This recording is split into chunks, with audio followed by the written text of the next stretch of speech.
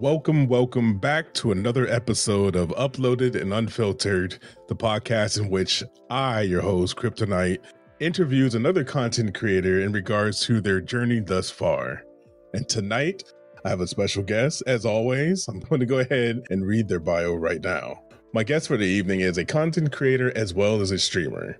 She enjoys creating anime and manga-related content in her spare time. She also streams for the organization Black Girl Gamers, which promotes diversity and inclusion in gaming. I would like to introduce my guest for tonight, Blackwhimsy, aka Whimsy. Welcome to the podcast. How are you doing tonight? Thank you for inviting me. I'm doing well. You're welcome. So, I'm so glad that I finally got you on the show. You've been doing big things I've seen, but I'm going to let you explain to me what have you been doing for the last couple months? For the last couple months, I've kind of made a prerogative to make more short form content, kind of. I've been doing a lot of like shorts or Instagram reels or TikToks that like go over about like a minute. So I've been working on that kind of stuff. Nice. And how has TikTok been treating you? TikTok has been the kindest to me, to be honest. Awesome. I'm always so surprised when I get like a lot of like views or likes, because sometimes I feel like, who wants to hear this, you know? Right. But you put it up anyways, and then you get pleasantly surprised. That's cool. Yep. Have you had a chance to stream on TikTok yet? I think I did it like once, because I have a friend and they do amazing. They get like 1,000 to like 3,000 viewers playing like old retro games. Okay. And I was like, let me try. But then I didn't want to do it because I'm so over streaming at this point in my life. So let's speak on that a little bit. What's going on with streaming as far as content goes? So I do not stream on my own channel. Like I used to stream on Twitch like a couple of days a week. I think last year I just stopped. Any reason for the stoppage? I just thought it was an unrealistic expectation for myself. And did I really want to do this? That's like the question like was in my head. Like, do you really want to do this, or do you really want to make anime content? And I really want to make anime content. So that's awesome. I'm glad you actually not only had that question and had that conversation with yourself, but actually went through with it, because there's a lot of people who are streaming right now who are questioning that same thing. They're like, hey, should I be doing this? Is this where I want to go as far as my content goes? But they don't have a backup right there. They're like, oh, I can do this. I'm glad you were able to find that. That's awesome. Let's go ahead and jump into our first section. What is your current mind state or your current mindset as far as your content you're creating now? My current mindset for the content I'm creating now is to, let me see how I'm going to word this. My mindset is pretty positive. I think I'm at like a point where I feel better, like emotionally, mentally, physically. And I feel like, okay, like this is the time, like I need to like focus and like move forward, and all the things I planned, I need to like put into motion. So I kind of feel like the ball is rolling, and that's weird because I feel like for me, the ball rolls for like a while and it gets like a good way, and then I just stop. Yeah.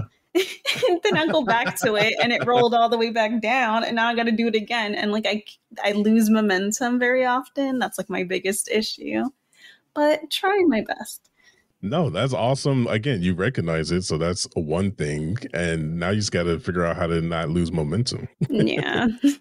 I recently was able to stream on TikTok, and that is a whole nother beast as far as streaming goes. I was shocked. There was a number that was up there, and I was like, is that real? Like, who's here? Isn't that wild? You know, honestly, if you can get to stream, if streaming is what you want to do, I guess it depends on why you stream. Because on TikTok, there's a large audience and they're actually talkative. Now, you got your trolls everywhere, and there's a few people there, and you can quickly ban them or mute them. But like the people who are like chatting are actually genuinely invested in what you're doing, which I haven't had that in a while. Like outside of your regulars that come to your stream, like new people who are like, what game is this? And I'm like, are you serious? This is Apex Legends. Aww. Oh, you have no idea? And then I get to like geek out about Apex Legends. It's been fun. I agree. I really think TikTok is that platform where like you meet people that like are really interested in what you're doing, and it's exciting. Yeah, and it keeps you going, it keeps you motivated. Yeah. And they, like, on paper, they seem to be doing creators, not all creators, but some creators better than others. Mm-hmm. There's a lot of opportunities. It's a matter of us just going out there and getting it. So Yeah. I'm optimistic. I agree. Maybe but you're going to convince me to go stream on TikTok one of these days. I mean, I just like, you might like it. And you could, the thing is, you could stream about anything. You could just have a pull up and be like, yo, I'm talking about my 5 favorite this genre of anime, and go. And people are going to engage in that. I know. And that's what like people tell me to do. But like there's always like a part of me that's like, no, that's dumb. No one's going to like really watch that. We got to defeat that. Good Lord. I know. I know.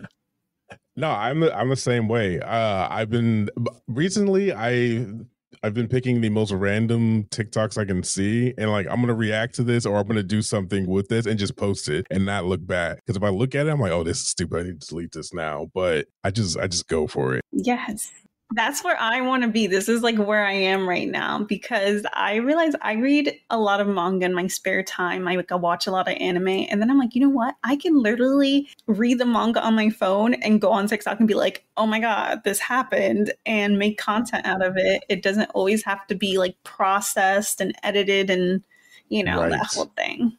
That's where I'm trying to get past the, it doesn't need to be edited, process, and look like a certain style. I could just literally talk it to the camera, which, coming from YouTube and coming from Twitch, like, that's a weird concept to me. Yeah.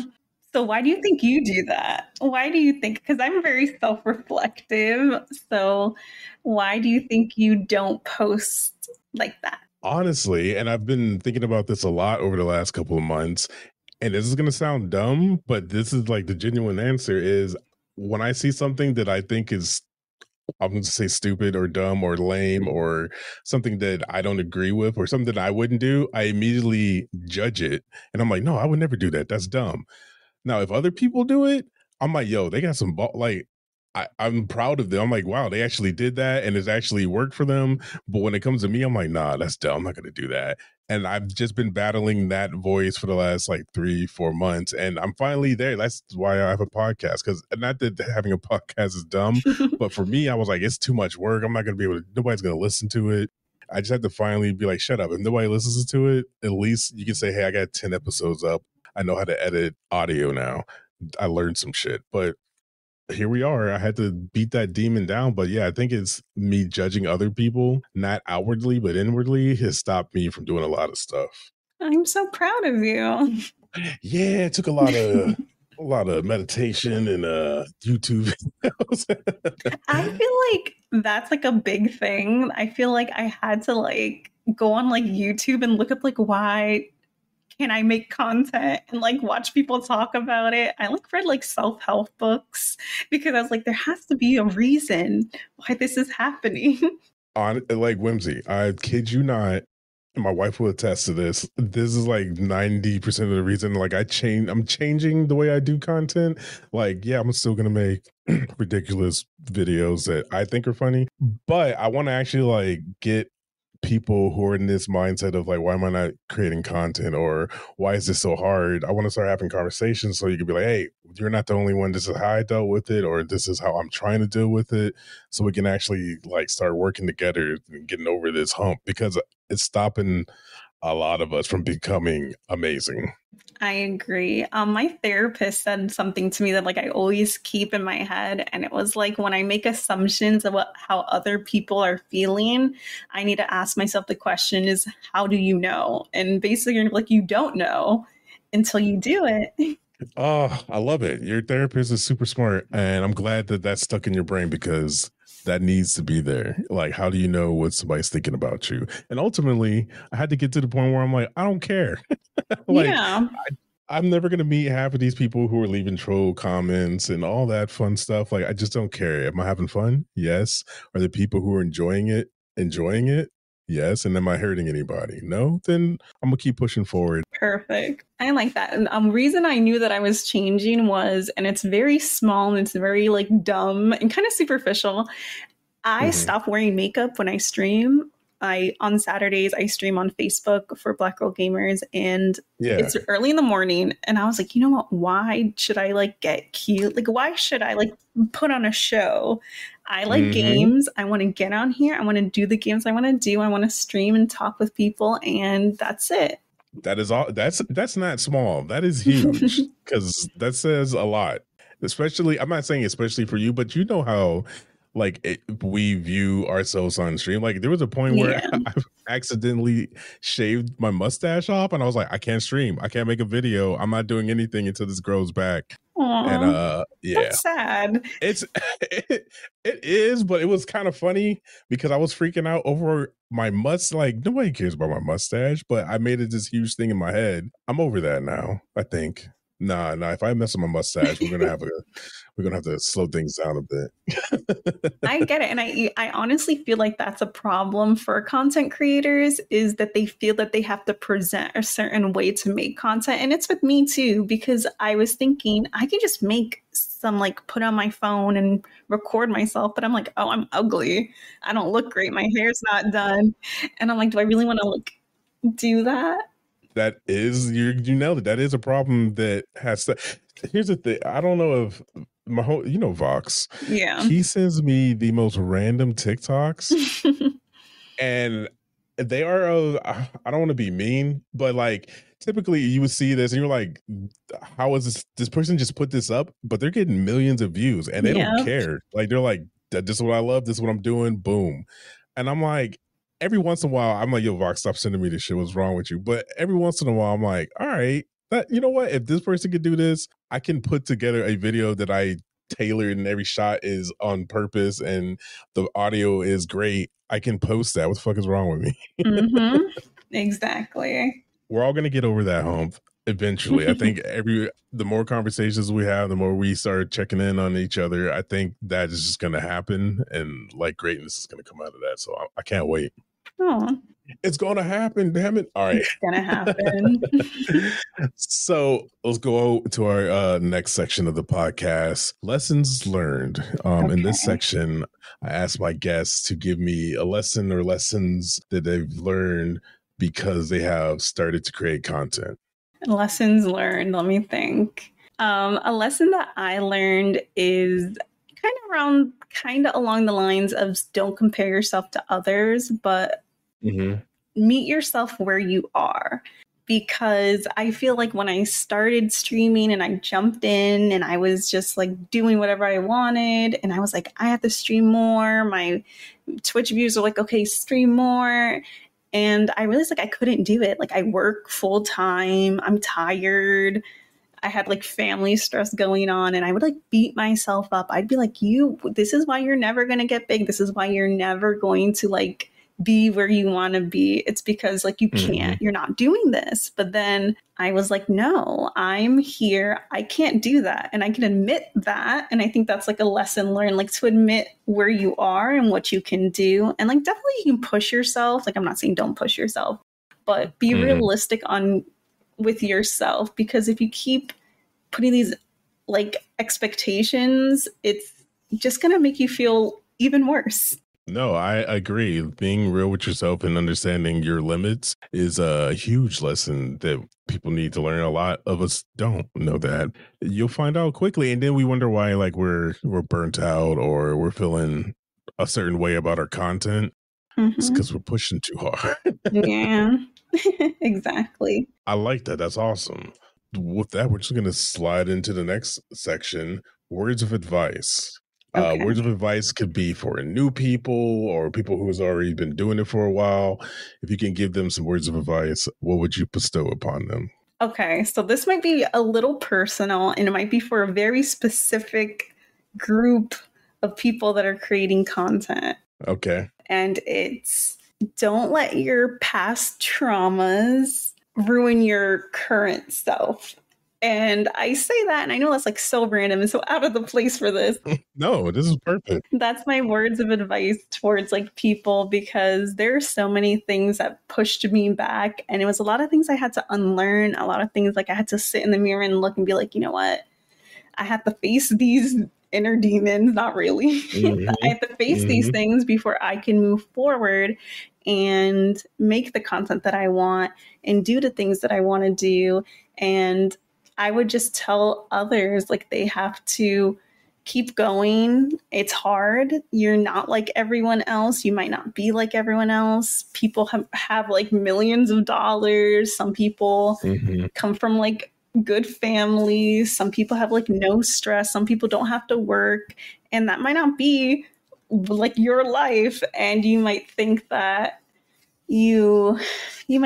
like you're like less than them, but that's not true. I believe everyone should put their voice out in the world, and it's important for them to just do it. Even if you make content and you just stream for like 2 times, just do it, because you're putting yourself out there. And this goes for especially for like underrepresented communities. I think that's really important, because I feel like we're the ones that are like constantly like, no one's gonna watch us, no one's gonna like do that. Because, sometimes, how these social media sites are, and they like put our views down. Exactly. I feel like, especially in that and in those communities, you need to like make content. I don't know how many times I'm going to talk about my job. I'm a teacher. How many times I've mentioned video games to children and they'll get so excited. I brought up the fact that I've been in like an all girls tournament with gaming, and like the little girls look at me and they're like, oh my God. And I just think, I know, like, and I was like, if I didn't do that, they would have never had this conversation. And this might affect them for the rest of this. They might look at that moment and be like, you know what, this is what's going to get me to be where I want to be. That I could not have said it any better, Whimsy. That's like, this is the perfect spot for this lesson. This is words of advice, because I've been thinking about for the longest, like, there was a point in which I was like, you know what, I'm going to stop creating content. I'm going to go find another full-time job and just grind out the rest of these work years. But what stopped me is like, and I'm going to get cheesy here, like, I really want to be the type of person that has influence over somebody who's going to make a massive change in this world. Like, if I could change the world and like make it so everybody gets what they need, everybody's equal and all that fun shit, I would do it. But I can't do that by myself. But I can definitely influence the people around me to be more positive, to actually get out there and voice their opinions. And by doing that, one person touches another person, another one, and who knows where it ends up. But if I never did that, like, there's a whole void around me that it's just getting lost. And I was like, I can't do that. So here we are, pushing forward. Yeah. Well, Whimsy, I'm glad that you figured out what you needed to do to fall into a spot in content where you are happy, you're making content that you're enjoying. And like you said, you are changing lives of people that you're teaching, because who knows what conversation might spark up with somebody who's like, I didn't even know I can do this in gaming. And now I know because my teacher did it. Okay, moving forward. So keep up the good work. Thank you. Since we are here at the end, I like to make all my guests do a call to action. You're probably better than this than most. So what would you like my audience to do in regards to your content? Where do you want to take them? Where do you want them to see? Okay. The floor is yours. I would say TikTok's a really big place. If you do enjoy anime and manga and you want to support me, that's definitely a place that you want to be. I also would say YouTube, because I'm making more YouTube videos. Same about anime and manga and different like stories and things like that. I think those are definitely places where you guys can find me, and go ahead and reach out to me. I think that's a big thing for me. I don't reply to comments because I'm like, oh, they don't care. But I've been getting better. So if any of you guys comment on my videos, I will reply. I will like it. I will try to continue the conversation. Nice. I'm winning social social anxiety. I'm beating it. Yeah. And that's it. But if you just want to see, I don't post so regularly on like Instagram or even Twitter, or should I say X? What is it now? I don't even know. I have no idea. My icon changed and I was like, I'm lost. I didn't even tweet. So I was like, okay, I gotta look at memes. Awesome. Well, I'm going to go ahead and get my call to action out. If you know any other creators who can get any value from conversations like these and more, please share the podcast with them. Also, if you are subscribed to any of the plethora of podcast engines out there, leave me a review. I would really appreciate it. Again, Whimsy, thank you for doing the podcast. I appreciate it. I'm not going to lie. I've been nervous. Everybody I've asked to do the podcast, I was nervous. Don't ask me why, but I was. And everybody said yes. So I was like, all right, I'm done being nervous. I'm just going to start asking everybody. I'm really happy that you invited me. I don't usually get invited to things like this, and I'm always putting myself down, but no, like I don't usually get invited. And when you said like you were going to do it, I was like, you know what? I'm going to go for it. That is awesome. I knew that you were going to have some good advice because I just know where your headspace is sometimes. And like seeing you navigate from streaming to TikTok, like it's been really amazing to watch. So keep up the good work. I can't wait to see where your TikTok goes and your YouTube. Yeah, I know with the requirements and stuff, I was like, this is the best time. Oh, wait, I'm having like a side conversation, Crip, but they say that this is the best time to get on YouTube because with the writer's strike, ain't nobody watching TV. Yeah. I saw that. I was like, well, all right. We hit the end of the show. Again, Whimsy, thank you for coming on. I appreciate you. Yeah, we are finished. That's it. Protect your mental. Keep creating content, and I will see y'all in the next one. Bye. Bye.